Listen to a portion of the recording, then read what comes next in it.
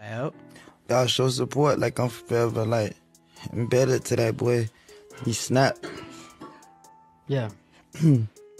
But Trump knows, like, he did that for the people. The people need their music. We need Kodak's music. Man, right? like getting rid of Trump is the worst thing America could have did. You hear me? Yeah. Okay, so Kodak said, getting rid of Trump is the worst thing America could have did. Like, I knew what he meant. He mean Donald Trump got him out of jail early, granted Wayne clemency, and got Kodak out of jail early. I don't know how long his sentence was gonna be, but got him out of jail early. I get it.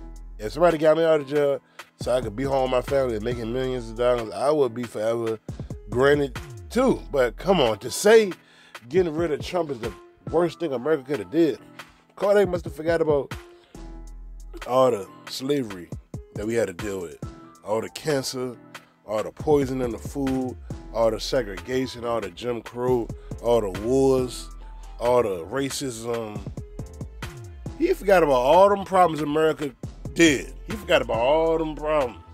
I'm pretty sure he don't know too much about it anyway.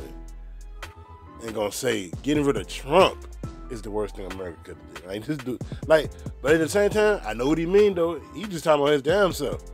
But a lot of people are saying that Biden is worse than Trump though. But I'm not too much into politics, so I can't accurately speak on it. I don't know too much about politics to say what Trump did or didn't do it. But all I'm saying is America is a messed up business. Getting rid of Trump ain't nowhere near how messed up America is. What y'all think about this, Bubby? Come on.